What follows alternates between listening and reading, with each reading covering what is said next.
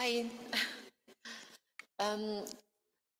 Unfortunately, we only have one filmmaker for this session, and please welcome Franzina Flavia.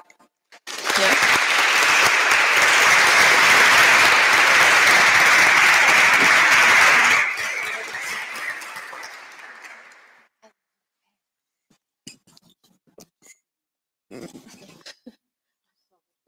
It's okay. So, first of all, is there any question from the audience about her film?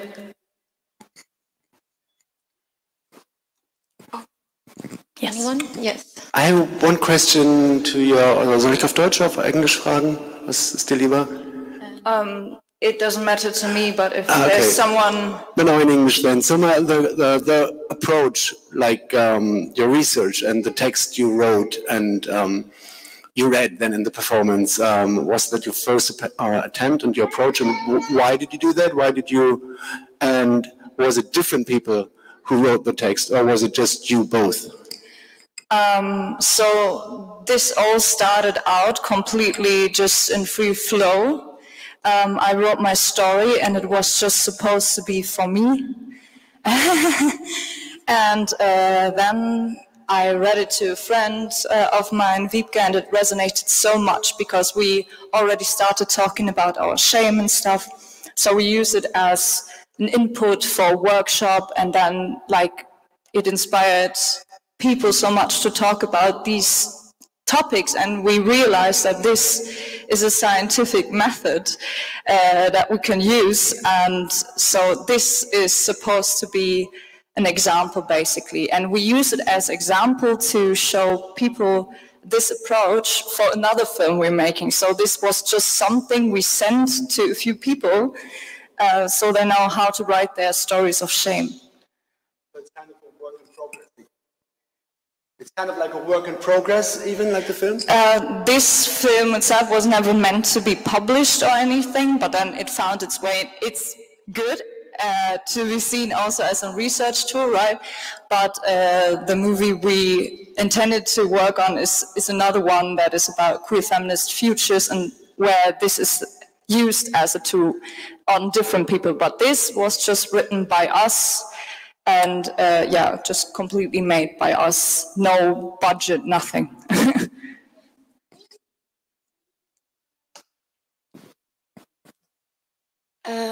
I have one question, because at one point you talked about being in a theater group and everything, and I just imagined the whole text could also have been on a stage. And how did you come to documentary films? And yeah, that's the question. I mean, at the end it turned out like this as a documentary basically, right? Like it looks like this, but it's like a diary entry. And but we realized, right, this recurring performance of this, so like you have to repeat it over and over again in front of different people, so it loses the power over you, like the whole story of shame. So yeah, that's just what we did. We just cut it together then for some other people to see, and basically that's, we found out with that, like, that this is supposed to be a whole method for us. We didn't know where we were going, and yeah, but we're continuing with that.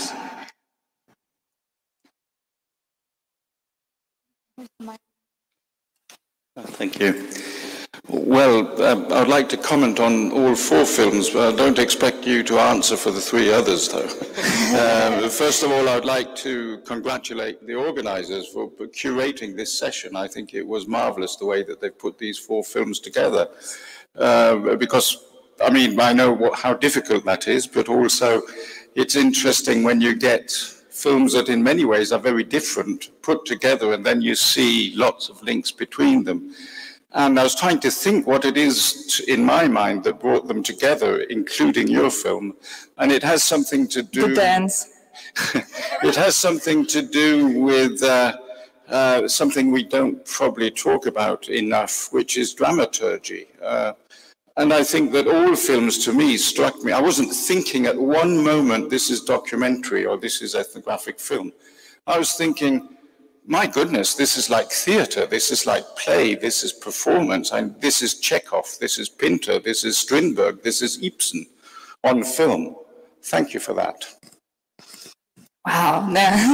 I mean, I think that is an important thing to notice, that this is performative research. So to bring together science and art is something we really strive for, and this is a way to do it. Do your own performance.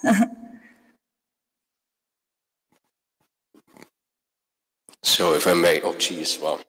I want to thank you, Zina, for also like opening up and showing your film. We have talked a little bit before the screening. I have a direct question to your film, and then later on a note to another one. As for your art work, what fascinates me is the progress of how you perceive your feeling of shame. Now, from my point of view, there's different steps to it. Firstly, you have to recognize for what you feel ashamed yourself. You have to write it down. Then you have to open up to Wiebke in that sense. Then you have to film it. And now having this screened here in a fairly large auditory, I would like to ask you how and if your view on shame, maybe in a personal way, has changed. So that will be my question. And to my note, to another film, I have been asked by Beate Engelbrecht to share some thoughts on the last one that we've seen, Ishim. Fairly, I have not really much knowledge about the city, about the context. The only thing that Beate brought to my mind is my own backstory of being Russian and being raised as an immigrant and so on and so forth. I found it quite interesting to see in the last film. It wasn't really mentioned, but the pain of the thing like work, how to find work, how to organize it, and I found it quite moving to see it in the last film how it was shown in a way that the fall of the Soviet Union in the 90s has brought many peoples, including the people on the screen, for example, or my parents in that sense, that they have had to go through in a collapsed state, non-existent state anymore. So, yeah, thank you. Yeah, so I don't want to return directly to the question you asked about my movie, because I think that needs space too. I just wanted to add to that I think it's amazing to see how the mother, also very hurtful to see and painful to see how the mother tries to play everything over, because they are used to being strong and they have to be strong and they are really resilient and maybe don't want to bother the son with the pain, so she's laughing all the time about what she actually feels pain about. Yeah, and she also has a lot of shame, I noticed, connected with that. Anyway, before about shame, like what is the progress, right? And now sitting here seeing that one was never meant to be published even. And the thing is, we weren't like stepping directly from writing it down and then making a movie. We were just reading it in front of other people, and we performed it, and every time we were so nervous, and every time it's a whole experience, and every time something else is shaking loose, because people are always relating to these topics in different ways, and where you see, okay, I have been regulated by this shame in this way, and that's an experience that I'm sharing with others, and I think it's important to share that, and I think it's more a symbolic act for me to be here and to show this, because this shows me that this does not have power over me, because it had a lot of power. That's why I wrote it down, right? It's still sometimes traumatic stuff, but I'm so proud that I don't really care anymore. Yeah.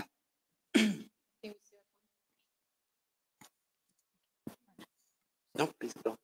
Okay.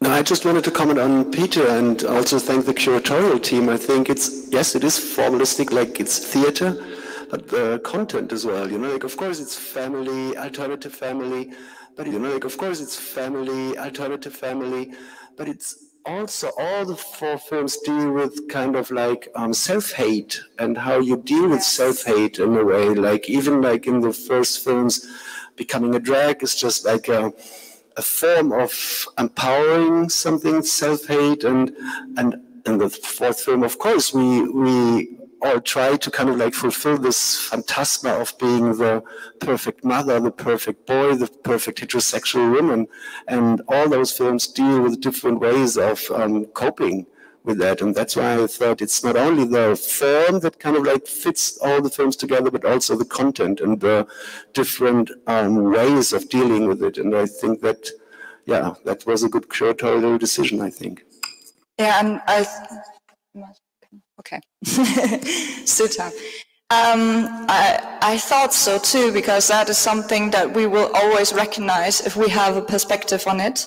Like if we're looking at anthropology and ethnology in a queer way, at ourselves in a queer way, we will recognize a lot of things. And one of those things is that the categories that we are faced with, that we are raised with, are never enough.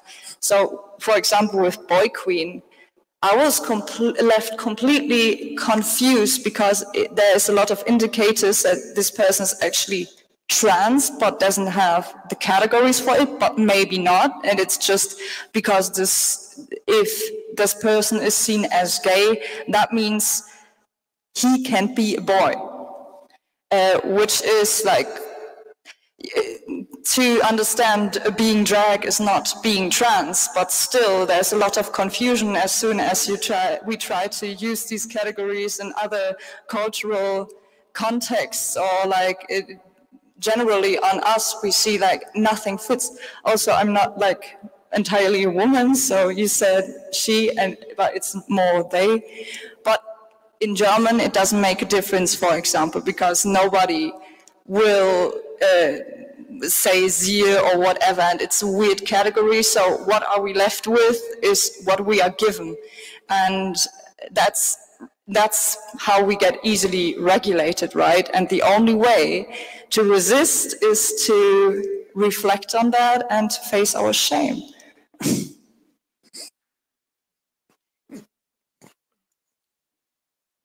Yes, thank you. I have a small question following that one about the question of having the movie, your movie, as a theater performance. You said you've wanted to see where it goes.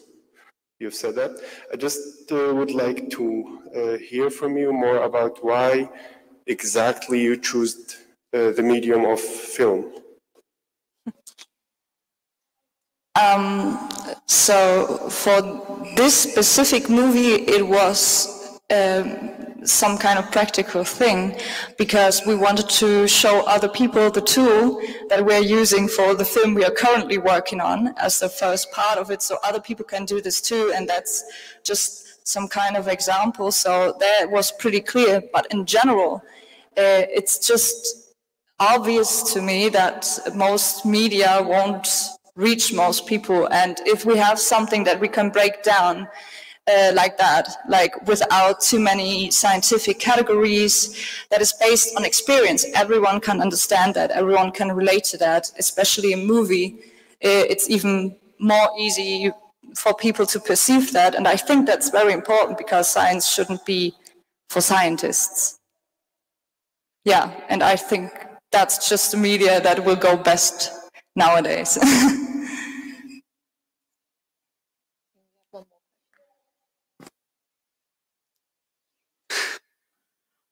My question is very general on the nature of shame itself. Shame is pretty much used to define where it is safe to function in a socially acceptable way.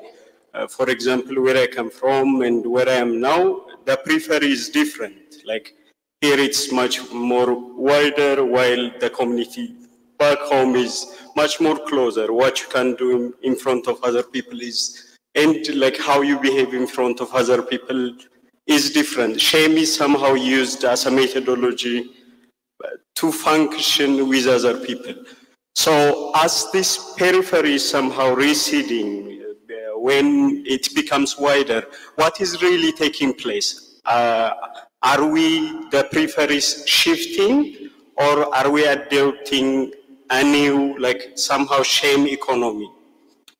I love this question because I already heard it today. Yeah. And I think it's always important to ask, who does the shame serve? And most of the time it serves heteropatriarchy, right? And most of the times it's hard, it's very westernized, very heterosexual matrix that is just reproduced with shame a lot. So of course, like you always have to ask the question. I think that's just my moral guidance. Like, is it violating someone? Is there violence involved? And if it's about my body, my bodily autonomy, how I express myself, there is no harm done to other people. And if they think there is harm done to them because they think, what the fuck are they doing? Like, what is this, right? If they feel offended, that is something that would appear on my surface as shame. But if I don't let that happen, I have another link with Boy Queen here and with mothers. If you come into a room and you share with people shamelessly your stories of shame, people won't go like, what did you do there? But like, even though, of course, that's what you expect, kind of, but it's not happening. And the thing is, one drag queen said that you can shyly come and be like, yeah, maybe I'm actually a drag queen, and like have a coming out. You got to be there and say, I'm a drag queen, I'm a hairdresser, I'm an artist, because you know you got to decide that whatever you are, you are gonna be. And if you can't hide away that stuff, and something like identity can't be hidden away without harming you, it's supposed to be expressed, right? And that's the only way to be happy, to say it with mother's words. Yeah, I think that was a really strong link, and I completely felt that. And I think that the only way to break taboos is with confidence. Thank you very much. It's just very nice to have a filmmaker so eloquent, and that made my job easier. And I'm sure in the audience you still have some question. Maybe afterward you still have some question to the filmmaker, and also for the Boy Queen and mothers. Although the filmmaker is not here, but their contest is their contests are in the catalog. So just feel free to email them. And now, yeah, thank you very much for participating. And now we're having a dinner break. And thank you again, Franzina. Thanks for sharing your opinions and such a nice discussion with the audience. Thank you so much. Yeah. Thank you. And so the next film will be at 7:30 in the evening. It's a really beautiful film. It's called The Mushroom at the Top of the World. So see you later and enjoy your dinner. Can we do that later? No, we have to do it on stage for a time.